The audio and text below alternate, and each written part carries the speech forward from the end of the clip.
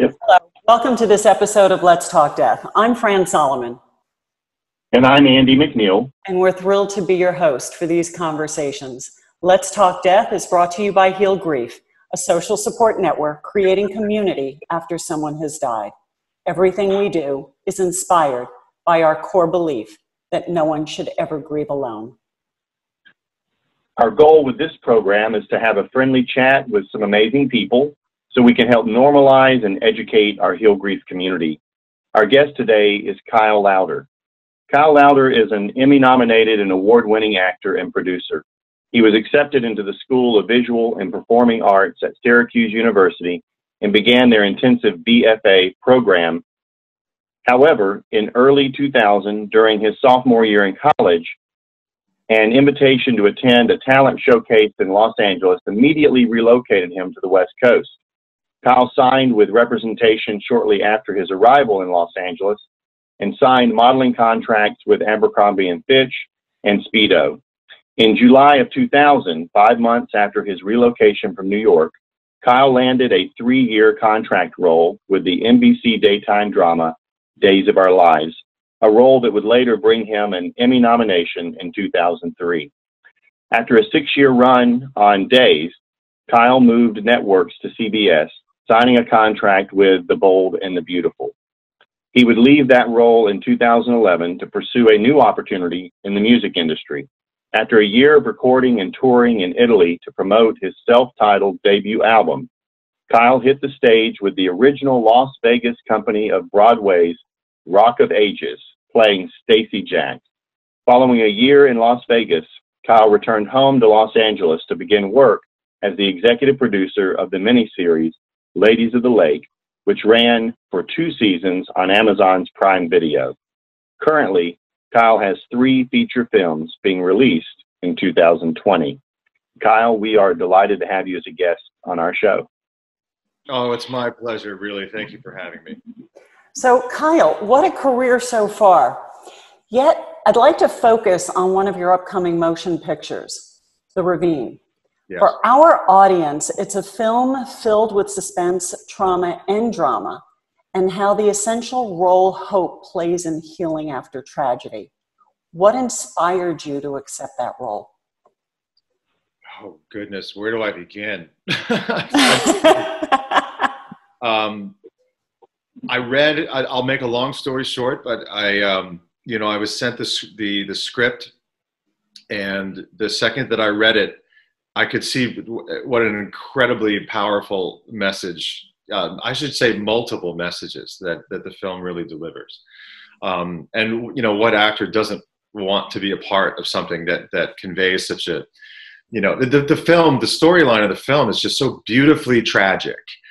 And again, the messages that come through were so powerful. So, of course, I read this and wanted to be a part of it. It wasn't until, and this is a crazy story, it wasn't until I was boarding a flight to go down to New Orleans to start shooting the film that I found out that it's actually a true story. It was like, and that, that's when I found out that, Robert and Kelly Pascuzzi are in fact the couple that went through these horrific events, and was set to meet them like 3 hours later. When I got to New Orleans, it just shifted. I'm like, this is true.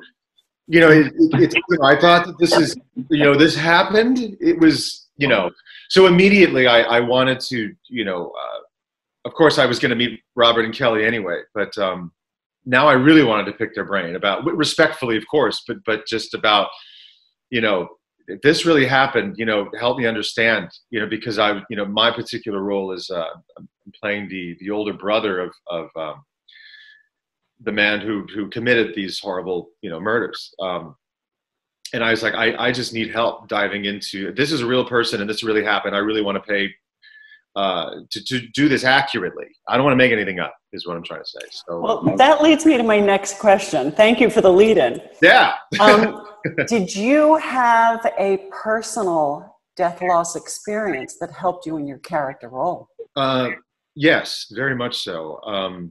I've I've experienced, you know, I guess relatively so, a fair amount of death in my life. You know, all four of my grandparents, both my mom and my dad's parents, have all passed, and you know, my dad's brother, my uncle passed. So I've had death in the family over the years.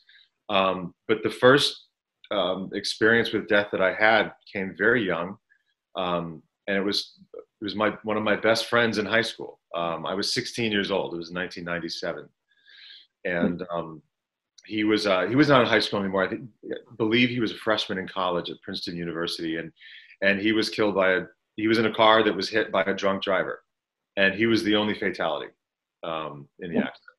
Drunk driver lived, the driver of his car lived. He was the only fatality, and that whole experience really,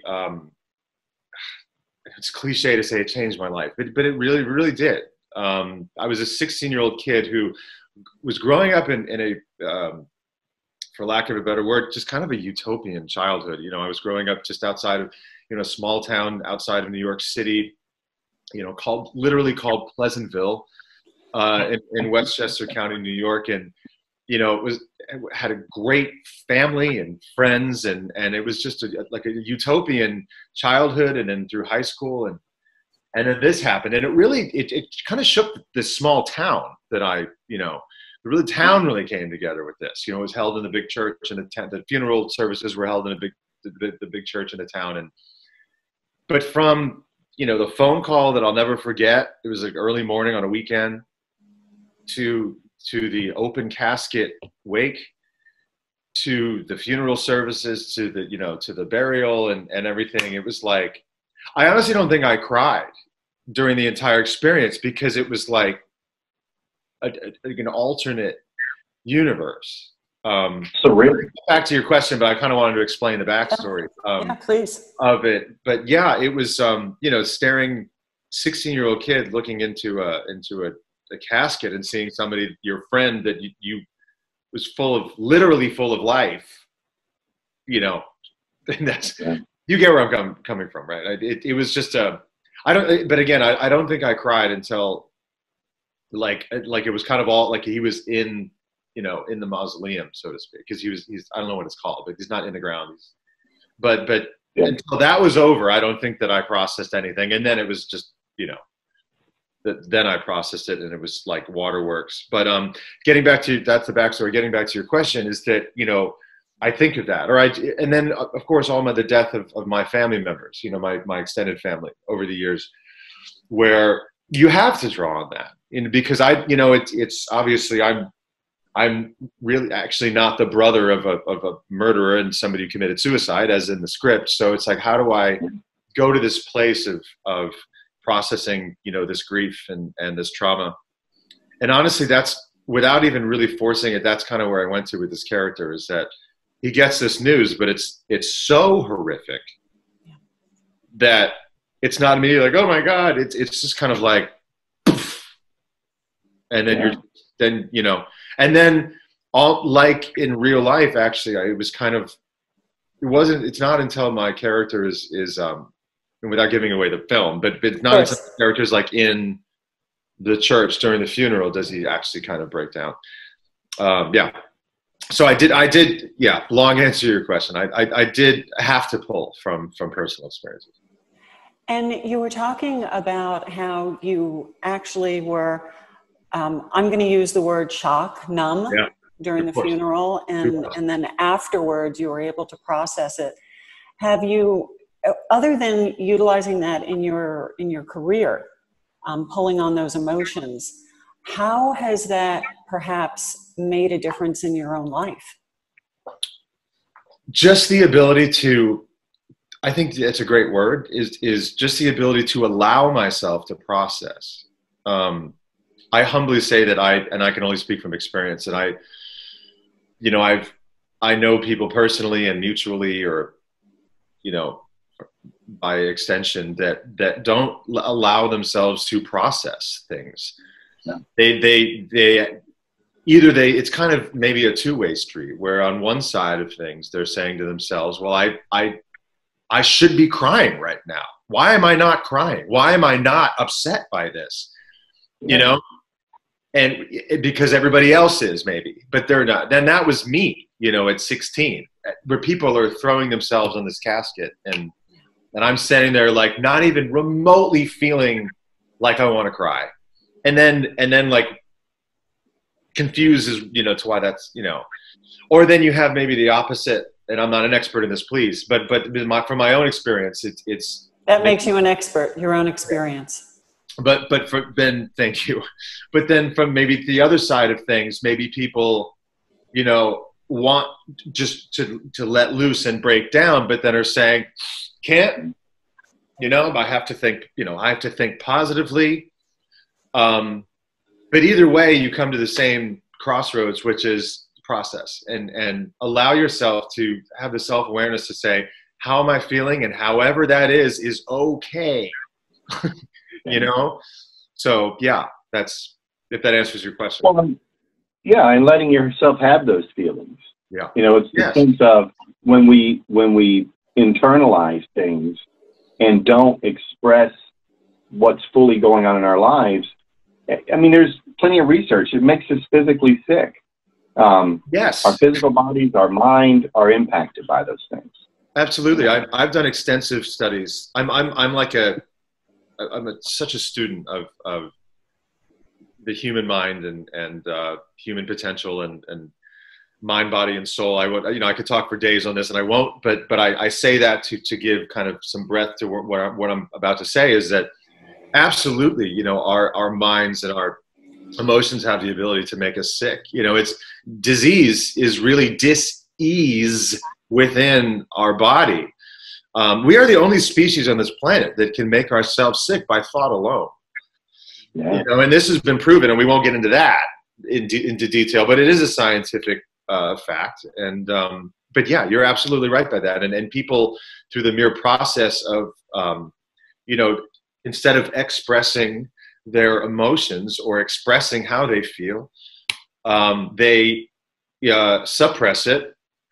And then suppression goes into repression, where all of a sudden they're not even aware that they have trapped energy within their body, these trapped emotions, and that trapped energy manifests itself in physical dis-ease within the body.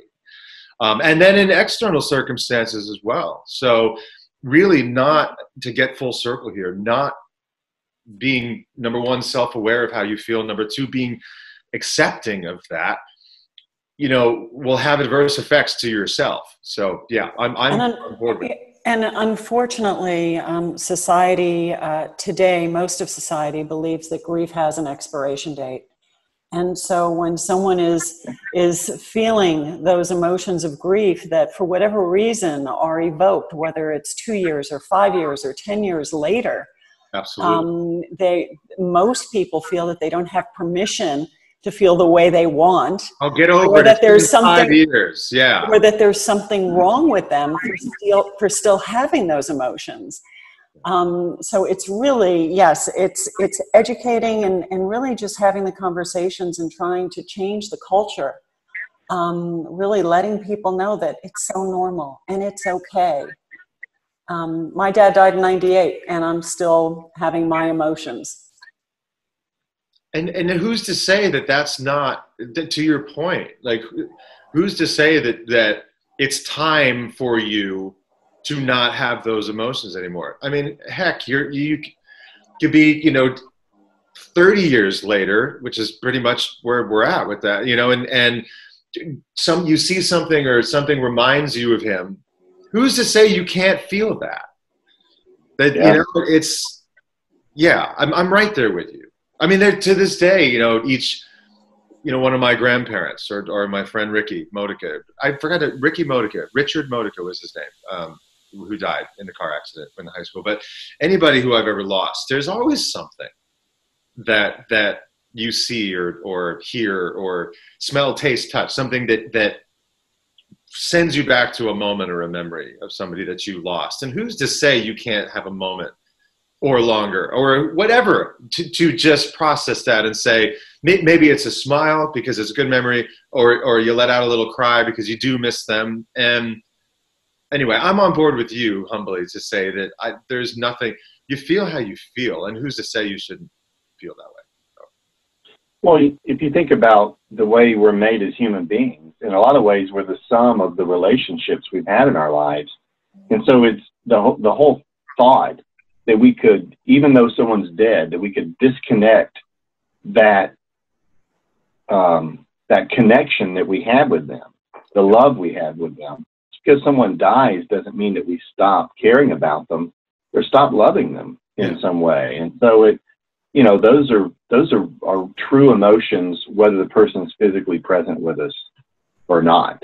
Yeah. And I learned, you know, Robert and Kelly Pascuzzi have become dear friends of mine and mentors of mine through this process. And, you know, from the meeting them on day one of filming, you know, all the way to now, you know, we talk at least once a week about life, and they truly are my mentors, and in every way, in addition to being dear friends.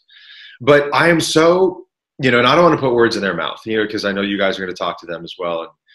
But from my experience, you know, with knowing them, what I take from that is I am so inspired by these two people that took such a horrific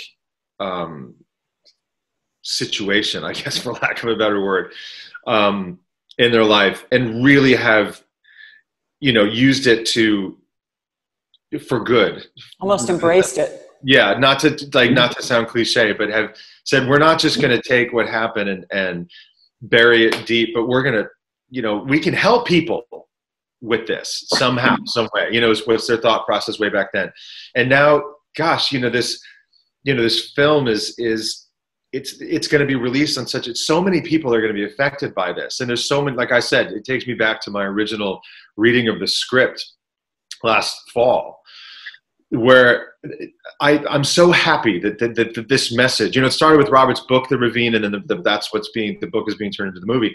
But I'm so happy for them, and just for the concept that these beautiful messages, that you can find, you know, the diamond in the coal, and that these messages are going to be released to people, you know, on a massive scale. And I truly do believe that it's going to help people. And I'm happy for them, but I'm also inspired by them in the same regard.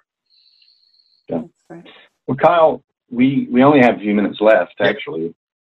Time flies by. But if someone's listening to the episode and they want to connect with you or with your work in film or music, or how might they go about doing that? Okay, yeah, absolutely. I'm on both Twitter and Instagram. That's probably the best. I mean, I guess for anybody these days, right? You know, anything and everything that I'm up to, whether it's, you know, cooking dinner or or spending time with my daughter, all the way to you know, professional announcements of upcoming projects and things. So that's at Kyle Lowder 22 on both Twitter and Instagram, and I'm verified with a blue check, so it is me. That there's a lot of people out there, you know, that try to make fake accounts and reach out to people. Make sure that when you search Kyle Lowder on Twitter, Instagram, that I have that blue verified check there. Otherwise, don't follow them. Don't listen to them. Okay. But both Twitter and Instagram is where you'll basically find everything.